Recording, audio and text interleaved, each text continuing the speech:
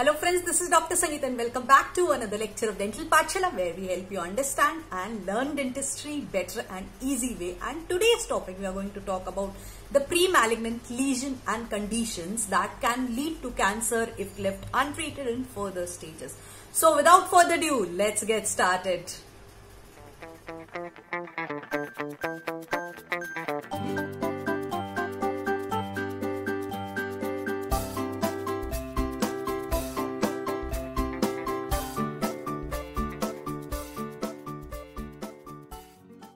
Back to another 10 in 10 series where we cover each topic under 10 headings in 10 minutes, and today's topic is oral submucous fibrosis, which is a pre-malignant condition. So before we get started, make sure you subscribe to our channel and click on the bell icon so that you don't miss any of our future notifications.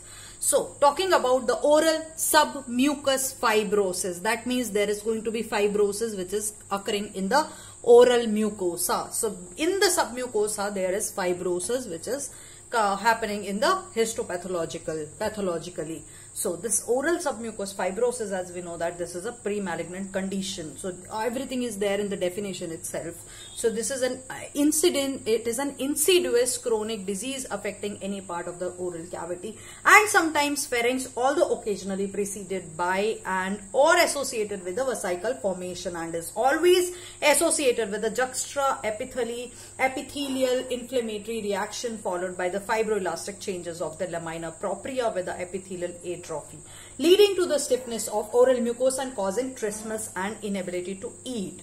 So oral submucous fibrosis is an insidious chronic disease. That means this is a chronic disease and it can affect any part of the oral tissues. So it can affect the buccal mucosa, retromolar pad, which are the most common site, but also sometimes the pharynx. So it can also occur in the soft palate, uvula, palatal fossas. So in the pharynx, and occasionally, although occasionally preceded and or by associated with the vesicle formation. So there is a vesicle formation clinically and is always associated with a juxtaepithelial inflammatory reaction.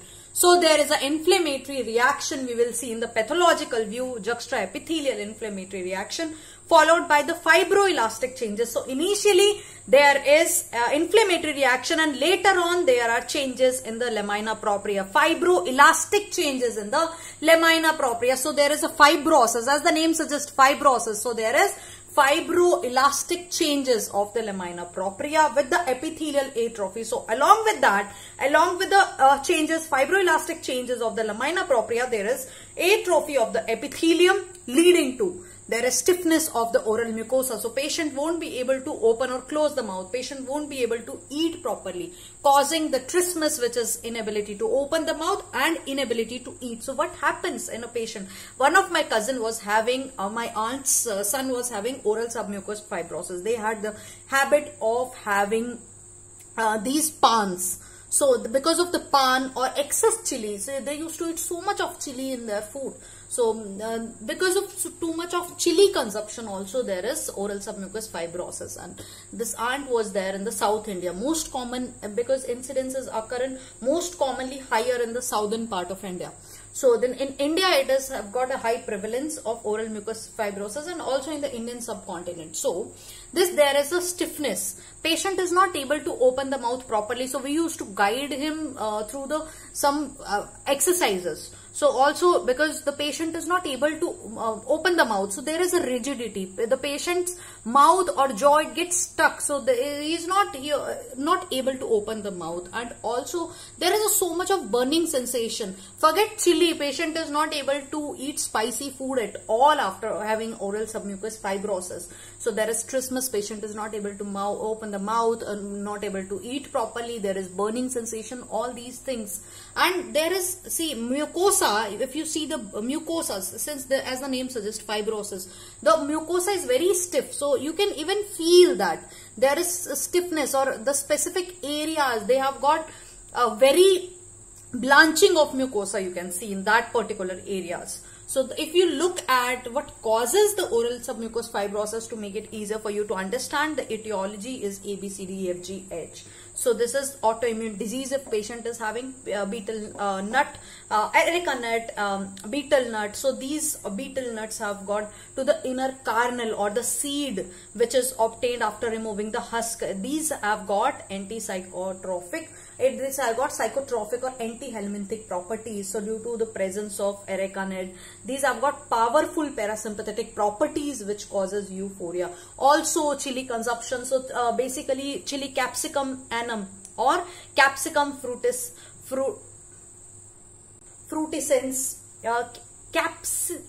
Capsaicin is an active ingredient which is present in the chili, so which is an irritant.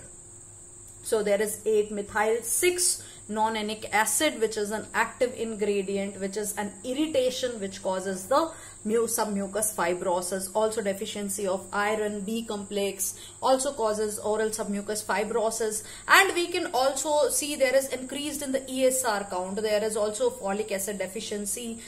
People with OSMF, we see that they are having the folic acid deficiency. So all these things, see microcystic hypochromic anemia we can see with in the patient with the oral submucous fibrosis, so folic acid deficiency. Also we can see the genetic pattern. So if the father, it runs in the family, OSMF. So what happens, the patient are sensitive, hypersensitive to areca nut and chili. The most common site which is involved in the oral submucous fibrosis is the buccal mucosa and the retromolar pad. So you will see these patches, you will see these blanching of the oral mucosa.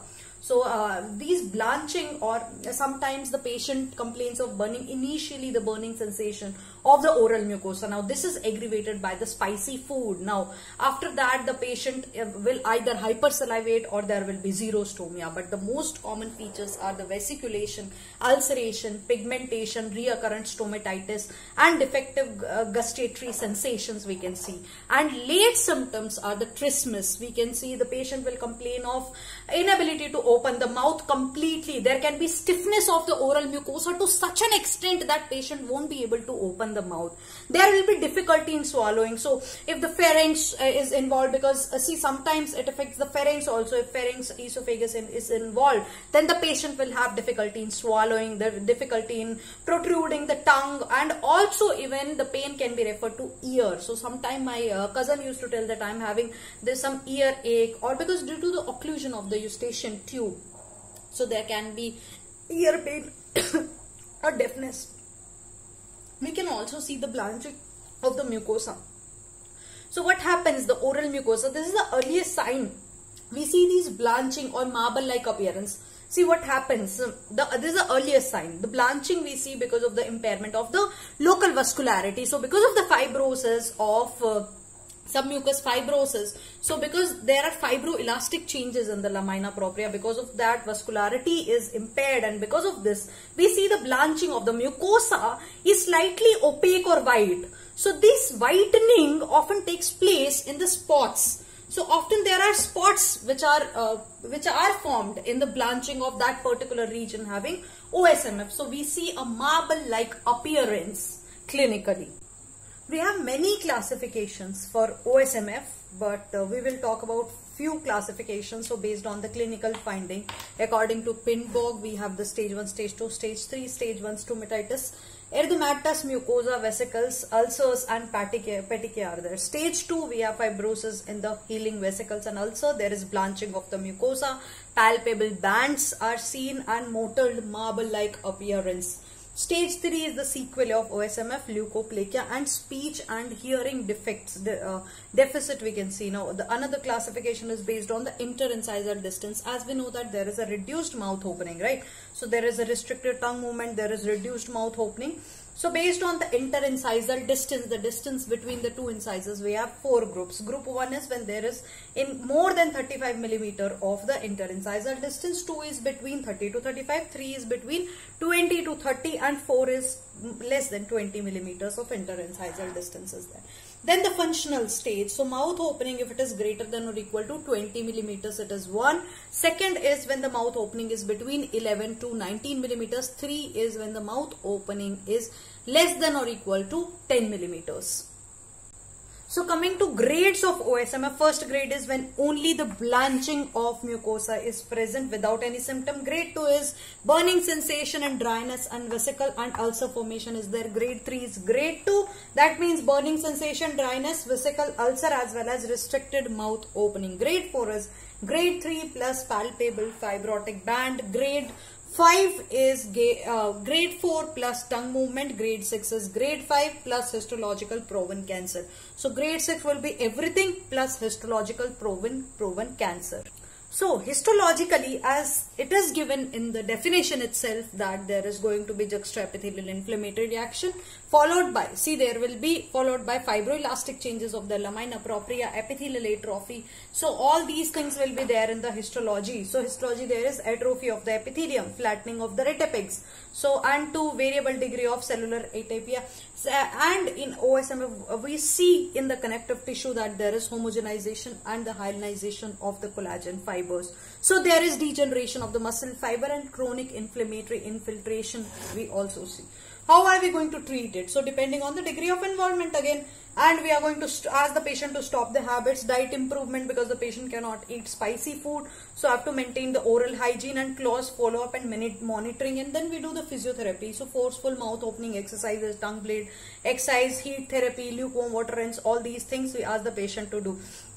So also if there is any requirement for the surgical excision of the fibrotic band, then we surgically remove it. We also have medicines. So like steroids, we can give anti-inflammatory immunosuppressants like injection of dexamethasone 1.5 ml. This is going to prevent the fibrosis.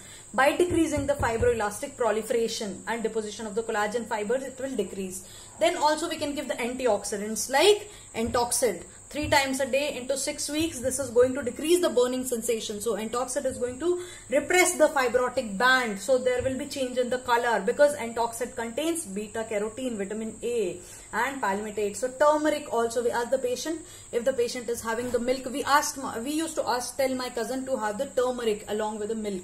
So this is an antioxidant, it protects the DNA and it also has anti-mutagenic property. So Placentrix, this is a solution of human placenta which we give. Hyaluronidase is a fibrinolytic agent. This is the most important thing. Hyaluronidase, we give it 1500 IU.